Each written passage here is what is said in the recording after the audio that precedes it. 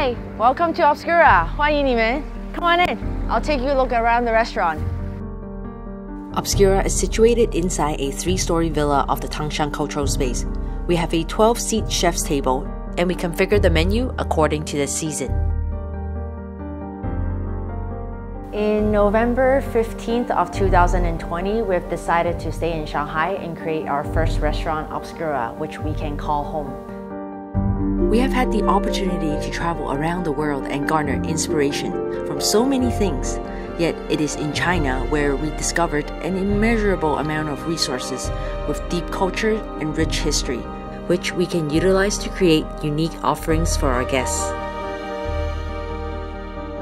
There will always be 2 camps within the culinary scene. One side which is mired in tradition, and the other which aims to innovate. China is emerging as a global player and modernizing at the same time, so the food scene itself should evolve in tandem. I am truly honored to be receiving the awards of Asia's Best Female Chef, sponsored by Single Hodis. I feel that with this award, not only am I representing all of the hardworking female chefs in this industry, but now I also have the opportunity to share with the world all of the exciting knowledge I have learned through my journey into Chinese cuisine. There's always pressure growing up in an Asian family, especially for a female.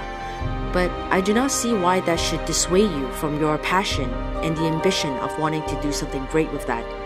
This is about the obstacles you have imagined before yourself. You only live this life once, so you must decide how you will be remembered.